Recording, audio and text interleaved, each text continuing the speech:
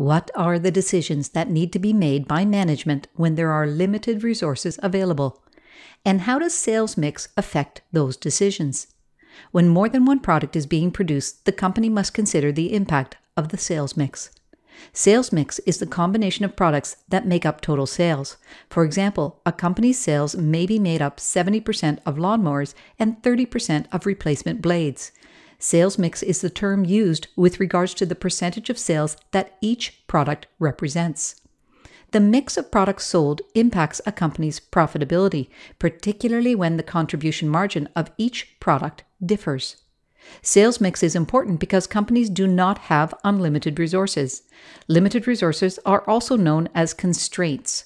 For a company, constraints may be raw materials available to produce different products, the number of hours available on a specialized machine, known as machine capacity, or the number of direct labor hours available, or many other types of constraints on resources used to produce a product. When resources used to produce multiple products are limited, the company must decide which products to produce. They do this by asking themselves questions. What is the constraint, the limited resource, in this company? Of the products which use the limited resource, which products should be produced in order to maximize income?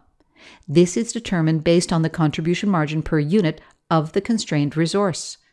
Remember, management wants to ensure the company's operating income is as high as possible, and to do that, they have to ensure they produce or sell the products with the highest contribution margin.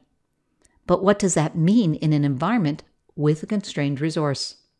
The best way to demonstrate the impact of a constrained resource and the impact of sales mix is through an example.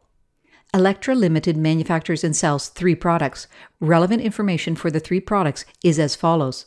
Product A has a selling price of $450, variable costs of $150, and requires 2.5 machine hours to produce. Product B has a selling price of $600, variable costs of $450, and requires 1.5 machine hours to produce. Finally, Product C has a selling price of $700, variable costs of $600, and requires 0.8 machine hours to produce.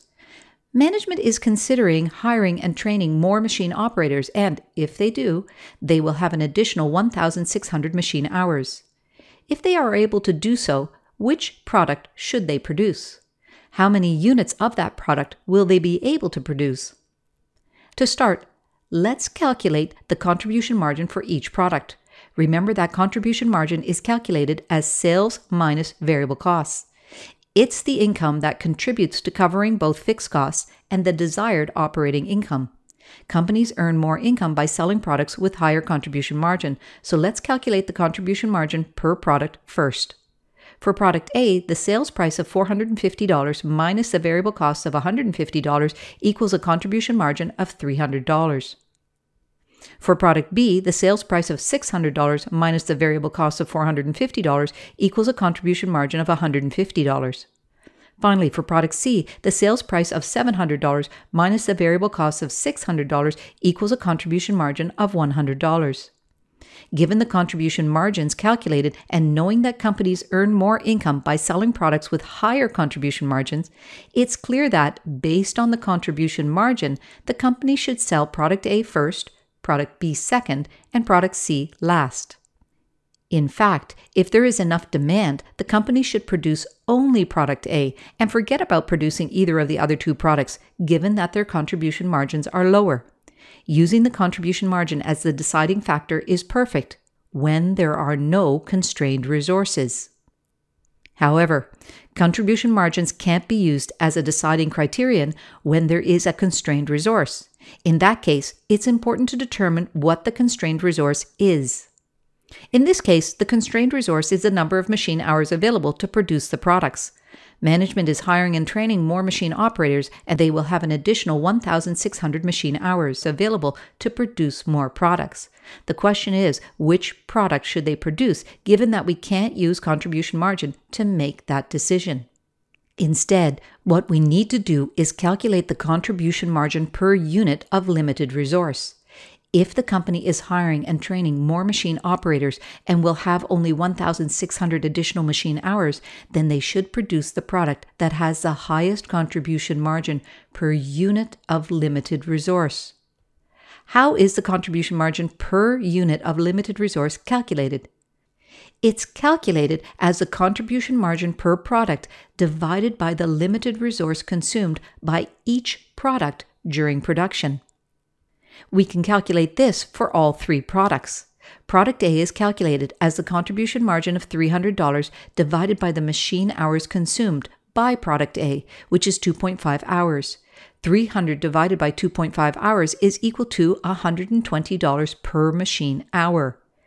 This means that for every 1 hour of machine time, product A earns only $120.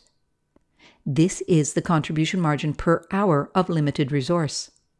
Doing the same for product B, the contribution margin of $150 is divided by the machine hours consumed, which is 1.5 hours. $150 divided by 1.5 hours is equal to $100 per machine hour. For every 1 hour of machine time, product B earns only $100. For product C, the contribution margin is $100. We divide that by the machine hours consumed by making 1 unit of product C, which is 0.8 hours. 100 divided by 0.8 hours is equal to $125 per machine hour. This means that for every 1 hour of machine time, product C earns $125. Notice the ranking of products now. In order to maximize income, the company should produce product C first in order to earn $125 per machine hour, our limited resource. If they still have machine hours left over, they should produce product A as it earns $120 per machine hour. Finally, product B would be produced last because it only earns $100 per machine hour, our scarce resource. Here we can compare the ranking by contribution margin per product to the contribution margin per unit of limited resource ranking. Product C has moved from third to first. Note that by using our understanding of how a limited resource is consumed by each product, we are able to maximize the contribution margin for the company overall. To solidify our understanding, let's consider what the company would earn if they used their additional 1,600 machine hours for each of the 3 different products. To calculate the impact on income, we multiply the contribution margin per unit of limited resource for each of the products, which in this example is machine hours, by the total limited resource available to produce the products. For product A, that would be $120 multiplied by 1,600 hours, which is equal to $192,000. So the total contribution margin earned by product A would be $192,000 if we produced only product A with the additional 1,600 machine hours. For product B, that would be $100 multiplied by 1,600 machine hours, which is equal to $160,000. The contribution margin earned by product B would be $160,000 if we produced only product B with the additional 1,600 machine hours. Finally, product C. $125 multiplied by 1,600 machine hours is equal to $200,000. You can clearly see that the total contribution margin earned with the additional 1,600 machine hours is maximized if we produce product C. That's because the contribution margin per machine hour is the highest. If there is no limit to the number of products we can sell of product C, then the company would maximize their operating income by producing only product C. How many additional units of product C could the company produce? We calculate that by dividing the total limited resource available by the limited resource required to produce 1 unit of the product. In this case, we would take the total additional machine hours available and divide it by the machine hours required to produce 1 unit of product C. We would take 1,600 machine hours divided by 0.8 machine hours per unit, which would allow us to produce an additional 2,000 units of product C. Those 2,000 units of product C would make us $200,000. What does management have to consider before producing the additional units of product C? They have to consider if there is enough demand in the market to allow them to sell the additional 2,000 units of product C. If there is no demand for additional units of product C, management would then have to consider producing either product A, the next most profitable product, or product B if there is no demand for product A either. Although the profitability of a product per constrained resource is an important deciding factor with regards to which product to produce, in the end, demand is the final deciding factor. That's it for decisions about sales mix with limited resources.